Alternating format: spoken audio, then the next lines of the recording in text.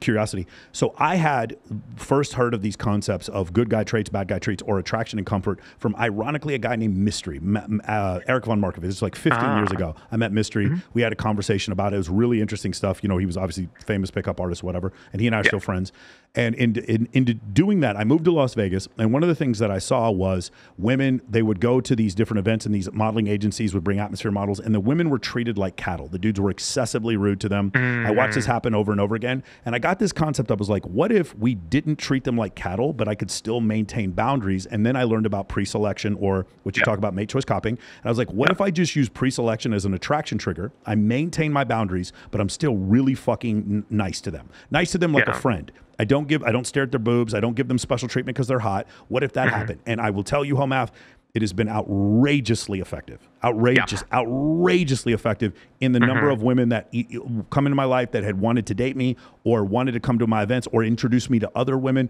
That was probably the most successful strategy. And I didn't know. It was a total experiment what I was doing. But when I listened to you and Sadiq Khan, it makes way more sense to me. I'm able to, I'm secure enough to where I can still do the good guy things and maintain a boundary. If I was just doing the good guy things because she was attractive and I was willing to go outside of myself, I'm paying for flights for women who don't give me barely any attention. I'm like, I'll fly you out. That is a high level of investment, but it also shows that my level of investment is cheap. It's easy to get my intent.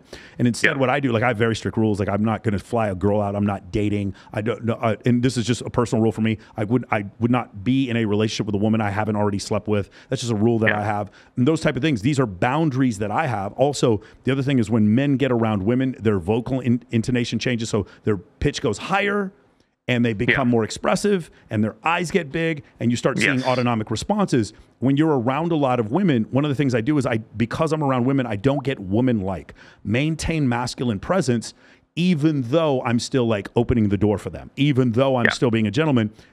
Justin Waller is a friend of mine. He's really good at this concept of being a good guy who still maintains frame and has boundaries. And also the pre-selection and the mate choice copying, other women find him attractive. Because of that, you're able to generate those bad boy attraction cues while at the same time still being good. So you get attraction and comfort. And I will tell you, this is just for me in my own personal comparison, between 25, I'm 46 now, in that 20-year period, the outrageously high level of attraction I get from women in comparison to when I was 25. This is what I noticed from these attributes. Yeah, and I think that this idea of what you're talking about is riding the line between the two of these things, which is a really excessively difficult skill. And one of the reasons that I should print it out. I have it on my phone. I have this Aquil integral map that I use that is, I'm not sure if it's even going to show up. There it is. These are levels of psychological development. I guess my camera's not quite good enough to see it. But yeah, these are levels of psychological development that I studied academically. And part of what I do focuses on showing people where they are and how to move up. And I believe that moving people up in psychological development gives you more ability to understand what's going on in the mind of your partner and in the mind of yourself.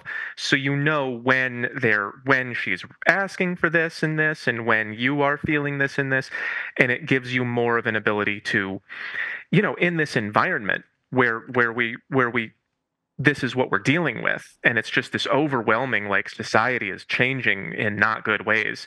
Maybe just moving up on this scale is the only tool that we really have left to learn how to provide these when they're needed. And this is something that I've noticed that I've gotten really good at too. Like I started early in life being all this because I fell for it. They said, be nice and women will like you. And I fell for it and they didn't like me. And so I said, well, so wait a minute, what do women like? Who are they spending time with? How do I become more like that? And then I went, whoa, and I just shifted over here. And I had, no money and I was on unemployment. And I was just going through dozens of women and they were crying over me. And I was like, I told you I didn't want to, didn't know where I was going in 3 weeks. And now I'm at a point in my life where I know how to provide, except for money, which I haven't gotten yet. I know how to provide what women need when they need it. And the relationships that I have been having have been really powerfully more positive than any that I've had in the past. And I'm hoping to be able to transfer that skill to other people through my videos and my personal coaching. I think it might be our only shot to just make that kind of go viral. The idea that you need to grow up and learn how to do that.